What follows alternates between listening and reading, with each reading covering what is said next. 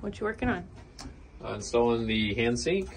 It's pretty challenging because underneath this wood is some sheet metal, and my jigsaw blade wasn't very long, so hard to cut through it in general.